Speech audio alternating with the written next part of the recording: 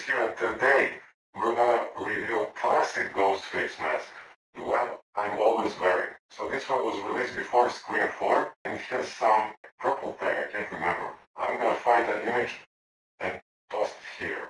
And this one also goes in the dark. It says this under the chin. Eastern Unlimited. There it is. I personally like it more than the new one, mostly because of the shape of the eyes. And this one has one flaw, which I fixed. The meshes are see-through, so I customized them and put some extra clothing to make them more dark. Yeah, that is it.